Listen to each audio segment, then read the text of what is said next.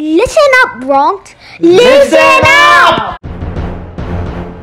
Tell you about the number 0. 0 is commonly used as a numerical digit to represent a specific amount. That amount and nothing. A quantity that is nowhere to be found, yet is everywhere we go. 0, spelled Z-E-R-O, has many other names, like not, ought, nil, or inserted in a Cajun cipher. It started somewhere in the Eastern Hemisphere and traveled to the Americas pre-Columbian, which made the 0 the French delicacy that is a baguette. Seriously, this thing looked like a baguette.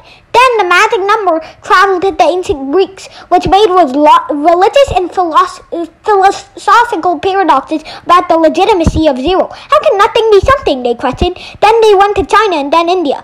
India is where 0 was popularized, presumably, although not unanimously, throughout the Gupta period. Ambition plus MKO plus scaffolding equal learning. We believe anyone can learn anything. That's why our motto is memorization is a crime.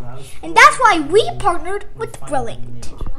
Brilliant transforms math and science into hands-on activities so that you too can understand everything from first grade math to E equals MC squared. Bari Science Lab and Brilliant is your MKO, and will give you the scaffolding to expand your ZPD until you become the next Sir Isaac Newton or Albert Einstein. Visit brilliant.org/Bari Science Lab today.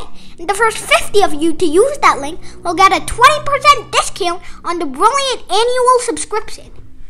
Don't forget that you too can become the next Einstein. So let's fall in love with math and science.